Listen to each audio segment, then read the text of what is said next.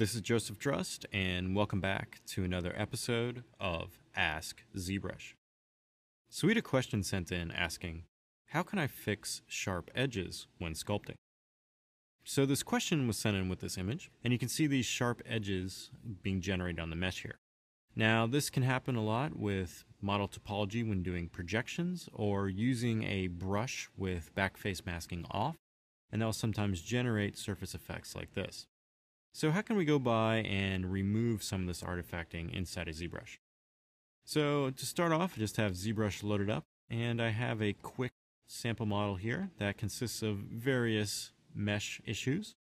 So here we have some topology that's sticking into itself. We have some areas on the mesh that have some holes in it. And then we also have some topology that consists of a lot of poles, so a single vertice that's connected by multiple edges. So how can you alleviate some of these issues if they appear on your model? So the first one we're going to talk about is this one here with that intersecting geometry. And sometimes this happens when you're doing projections on your mesh. So if you have two surfaces that are close to each other, they'll sometimes project through each other. The first thing you want to do to alleviate this is first want to come through and turn on double-sided. So I'm going to navigate to the tool palette here. I'm going to open up display properties, and I'm just going to turn on double. And this is going to allow you to see that resulting problem area on your mesh a little bit better. Now after you have this isolated, and you can kind of see it like so, we can now come in and just try to start smoothing this out. So we're just going to hold down Shift and smooth across that surface there. Now sometimes this will allow you to get that problem area fixed instantly. Other times you may have geometry that's embedded really deep in there, and it's going to take a lot of smoothing to get that process smoothed out. So some tips for this are, first, we can switch to the Inflate brush. So I'm going to go to my brush menu here, and I'm going to locate the Inflate brush by isolating by the letter I, and I'm just going to select Inflate. And I'm going to come across that problem area there on the mesh and just inflate it out. This is going to expand that surface a little bit. Now after I've done some inflating, I'm going to hold Shift again and just smooth it out, and inflate and smooth and inflate and smooth, and that's going to allow you to polish that problem area out on your model.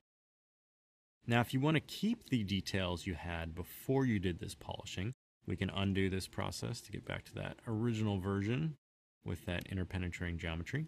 And I'm just going to duplicate the subtool. So I'm going to go to the subtool palette over here and just duplicate it. So I have two versions of the mesh with this problem now. I'm just going to select one of these guys and turn the other off. And now I'm going to apply that fix again. So smoothing it out, inflating, smoothing it out, inflating, and just getting like that. And now I'm just going to mask this area. So I'm going to hold Control and apply a masking effect to that area there.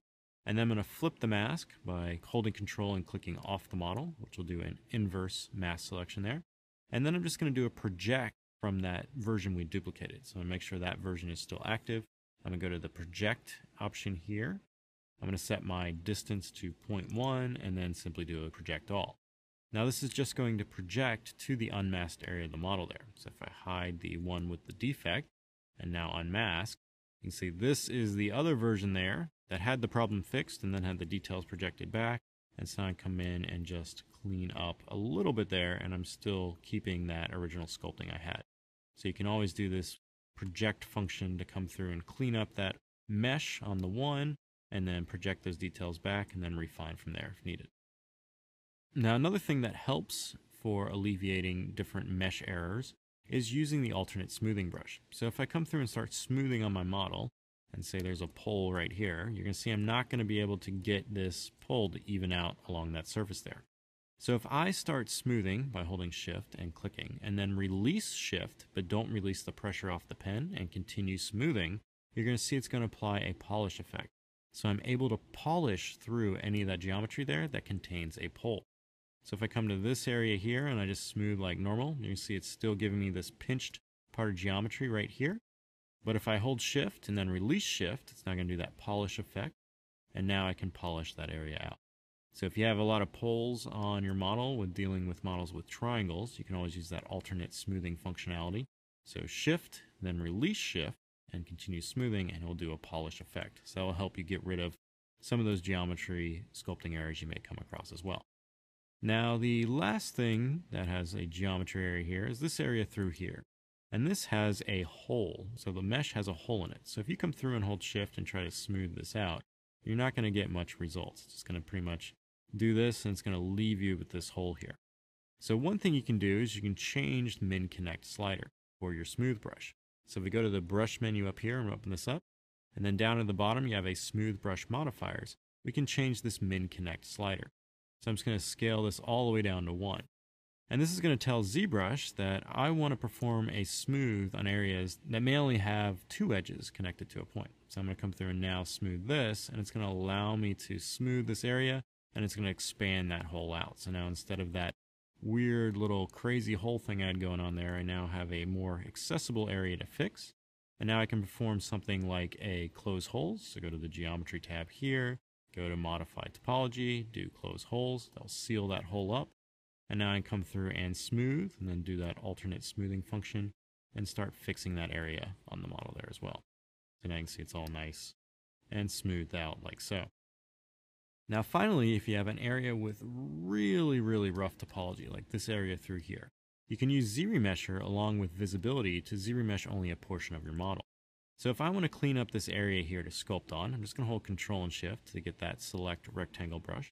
Drag a square out like so. Then I'm going to press spacebar and hold it down and move it into position and then just release. And now I'm just left with this part of the model. So with just this part of the model visible, I'm going to go to the ZRemesher tab here, open that up. I'm going to turn on Freeze Mesh Borders, which is going to hold the borders along the visible shape here. And I'm going to set my polygon count to something around 5K and then click ZRemesh. So when this is done, you're going to notice that the visible area that was there has been ZRemeshed. So I'm ended up with this nice quadded surface now, rather than the surface I had originally. And since I kept this freeze borders on, you're not going to notice that transition between the other areas of your model. So now I can come through and smooth this out, and I'm not going to have any of those poles that were in there that will distort my mesh as I work on it. So those are some processes you can do to alleviate some of those errors you may come across on your models as you're sculpting. If you have any other additional questions related to ZBrush pipelines or processes, please use the hashtag AskZBrush on Twitter. Happy ZBrushing!